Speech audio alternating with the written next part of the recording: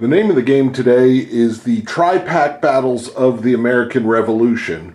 The game comes with a rule book of common rules for all three games, and then each of the three games has a separate rule book for the rules that are unique to that particular game.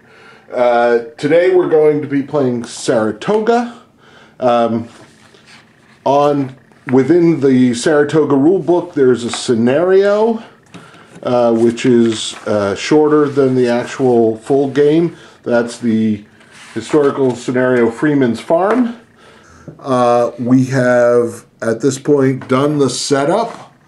The British are the red-brown chits. You can see we've got some chits. There are basically 2 points that we are fighting over. Right now, this one is controlled by the British, and this one is being controlled by the Americans. Temporarily. The game will last from turn 8 to turn 11. You see that reinforcements come in for the Americans on 9 and 10, and for the British on 10 and 11.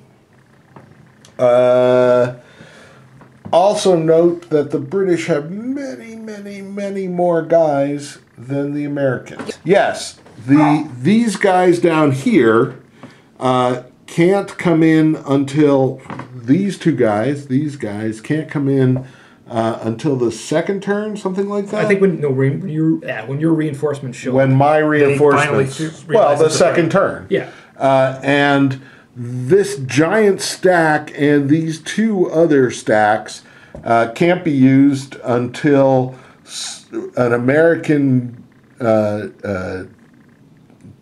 you're like a army or something, yeah, moves past them or touches them somehow. So, this is the Battle of Freeman's Farm. It's the end of turn 1, and I consolidated this road here. So I put I moved one guy up here, and I moved Morgan's Rangers from over here to here.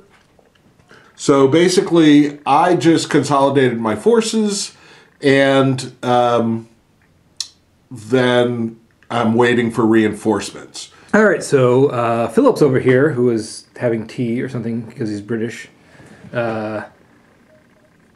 is coming into the woods with his gun. He's a gun. It's a large gun.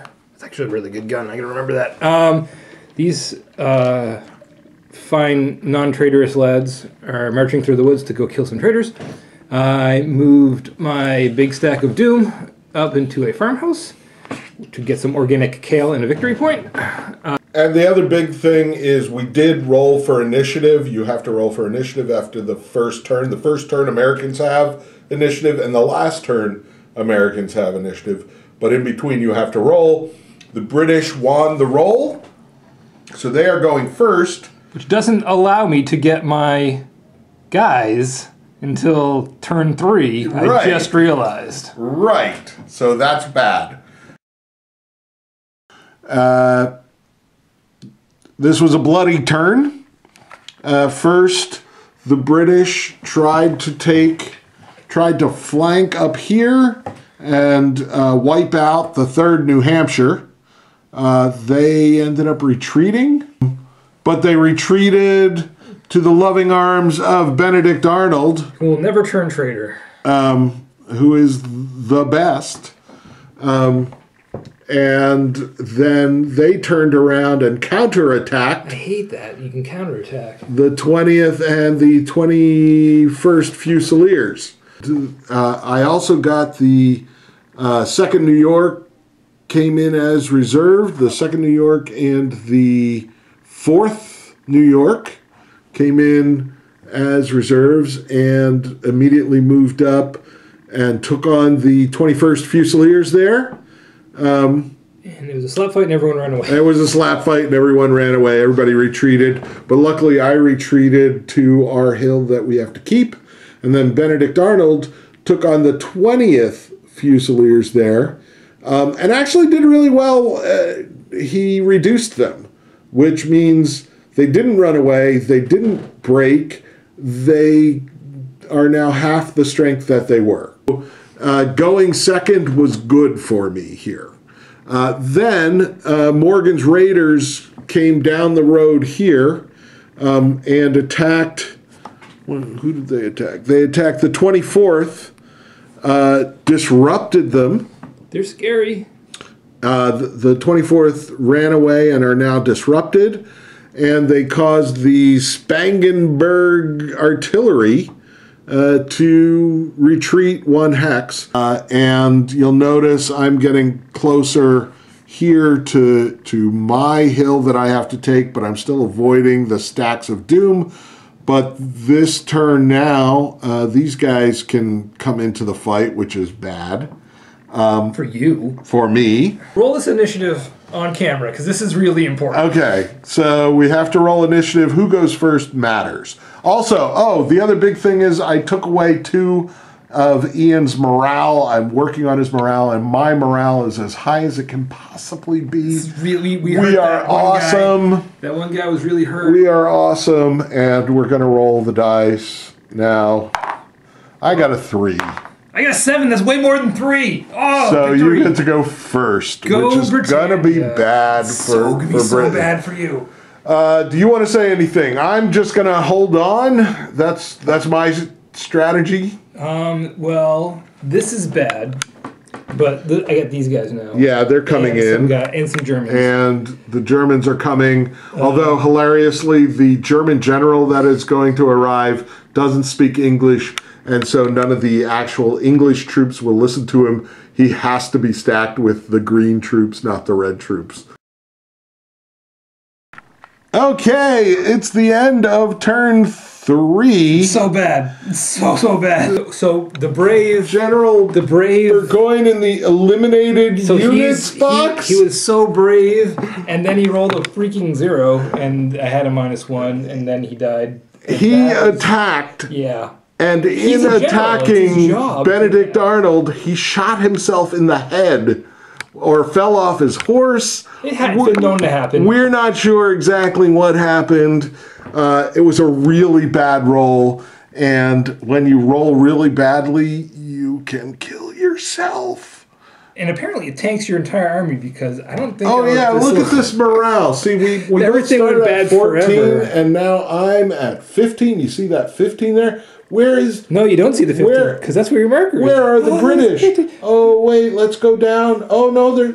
Here I am. Oh, there they are! I'm keeping calm and carrying on. Now, you'll notice that the win condition is get either side down to 4.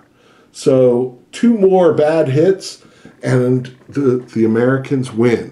Things that have been going badly for me, both Morgan's Raiders and the 1st New Hampshire were disrupted during the British turn. Those are things that happened that were good for the British during the British turn. They ran away. The 1st New Hampshire rallied, but Morgan's Raiders are still just wandering the woods going, what happened? What happened? Well, they're so sad because I'm so much better shots than they are.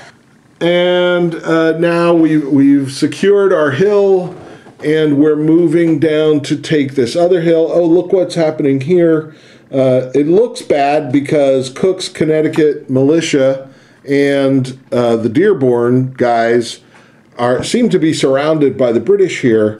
But you'll see that the Jaegers here are on the hill that we need. You see, this last turn, I automatically get initiative. We agreed to that as part of the scenario. So we didn't agree to it. The book told us to do it. Yeah, the book told us to do it. And you notice all these guys here? They're just having tea. They're just hanging out in the woods. Lawn chairs. Because I haven't approached within 1 hex of them, so they don't know any of this is happening. They're just sitting there in the woods. In their pocket dimension in the middle. Not doing nothing. But it's looking good for the Americans at this point. last. Mostly, also on victory points, we've captured some artillery and some British regulars over there. So that's good. Where I really won the game was I got inside his head, and I'm not sure any of this is taping.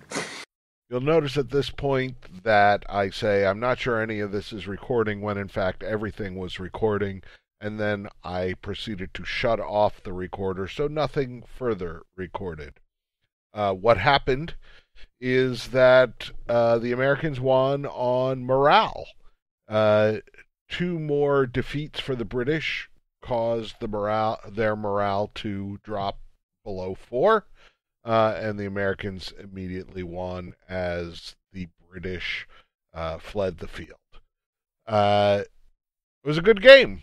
We both enjoyed it, and basically I won because I kept choosing the correct tactical card, which allowed for negative modifiers for Ian, and basically when Burgoyne fell off his horse, that was pretty much it for the rest of the game. So, big thumbs up, good time. Americans win the Revolutionary War. Yay.